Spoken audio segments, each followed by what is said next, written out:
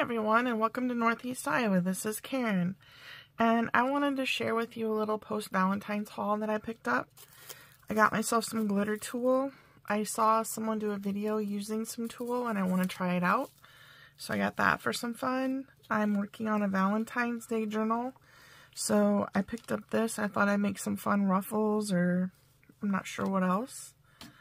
I got some of these makeup blenders to use for stamping. And then I picked up this paper pack, mostly for the pink glitter, but then it also had some pink paper back here that I thought would be great for working in the Valentine's journal, plus there's some red here also. I saw these cute little white flowers. I thought those would be fun to create with. Happy Valentine's card. I just liked the fonts, and I thought that would be cute to have. This, I love the flowers, so I thought that'd be fun to cut out and make part of my journal. This, it says be mine and has the hearts down the side. I thought I could make some pockets or a tuck. And then this card with the XOs, I thought I could repurpose that into maybe some sideways belly bands. And then I picked up some heart stickers. Can't go wrong with those. And then I also picked up some pink things because I want to do a black and a pink journal. So these will go good with the Valentine's, and then also in the pink and the pink journal I want to make.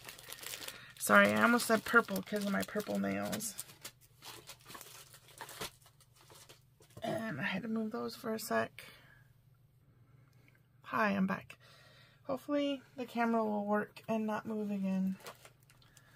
So then I also got a culmination of things from Hobby Lobby. So I picked up some heart stickers. I thought those were really pretty. I picked up some heart cutouts. I think that'd be fun to use. I got some heart trim. That will be fun. Like I picked up some confetti because I want to do a shaker cover. And then I also this set was all Valentine's. This was just in their regular section, and I really liked this set of shaker stuff. So I thought the two mixed together would be really nice. I found these felt heart stickers. I really liked those. The love, it was vintage 80s to me, so of course I liked that. And then I picked up two of these bags. I just love the vintage Valentine look on them. So I have enough to make another cover next year. And I apologize for the noise. I'm gonna stash all this in a bag just to make it easier for myself.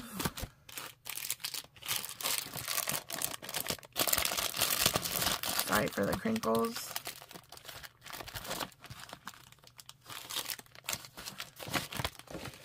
There's that. And there's that. Okay. Crafty lunch. Picked up some gel pens because you can always use those in Valentine's colors. And then I also picked up some pink tulle because I thought that'd be fun to craft with. So that's what I got for my Valentine's haul. And then Carrie, the paper monkey, had showed some stuff that she had found that was on sale, so I went looking for some of that. So I found this needle card, and I got two of this needle card. I want to do some sewing journals, so those will be fun to have in that. I picked up a keychain.